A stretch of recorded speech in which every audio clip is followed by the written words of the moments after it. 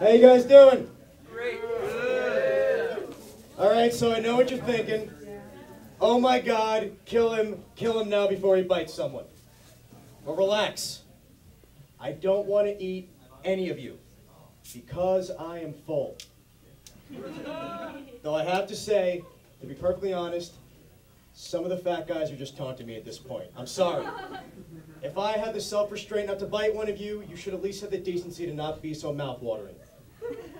So as you know, like all zombies, I was once an evangelical Christian. And apparently God didn't really think through the rapture that well, because we rose from the grave, and that's where it all stopped. So we just kind of hang out in the countryside looking for brains. So now there's 144,000 born-agains just kind of eating people, watching Fox News, and desperately trying to keep gay people from being happy. So, here's the thing. Yes, I eat people, but I'm not a monster. We prefer the term ghoul. I've never eaten a black person, but I'm not really sure if that proves I'm not a racist, or if it proves that I am. Because I'll be honest, the reason I've never eaten anyone black, they just look overdone. I'm sorry. I know it's in my head, they just look like they'll taste burnt. Now Mexicans, mwah, that's a golden brown. And they're already seasoned. Let me just say something real quick about, because I'm sure there's a lot of these liberal, anti-zombie elitists here. I want you all to remember, Jesus was a zombie, is a zombie.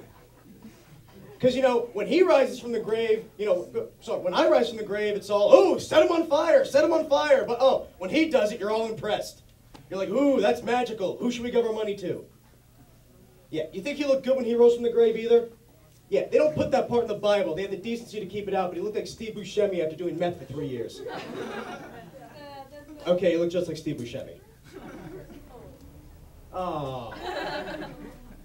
Offended by the zombie stuff. So, and also, here's something else about the liberal media. I hate the way they portray my kind in the movies. Because I get it, look. Yes, we kill people and eat them. But what's with the moaning? We're cannibals, not whores. Thanks.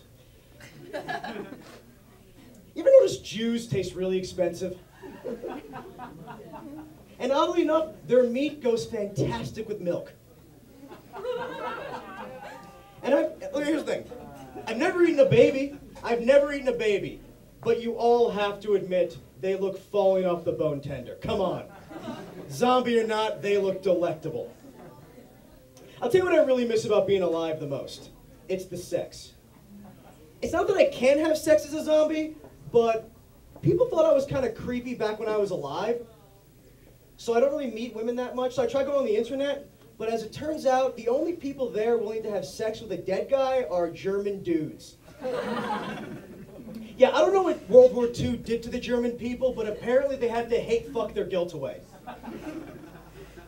I think that's why Germany and Japan have the most disgusting, horrifying porno in the world.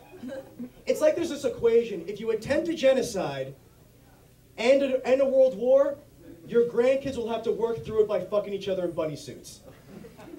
I don't know the science of it, but it clearly works. Japanese animation porn especially confuses me.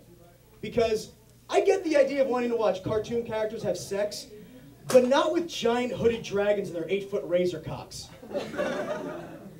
I mean, who was the animator who was like, hey, this movie's going great. Listen, though, I have an idea. Hear me out. What if, instead of a penis, he fucks her with 5 robotic tentacles? I'd jerk off to that.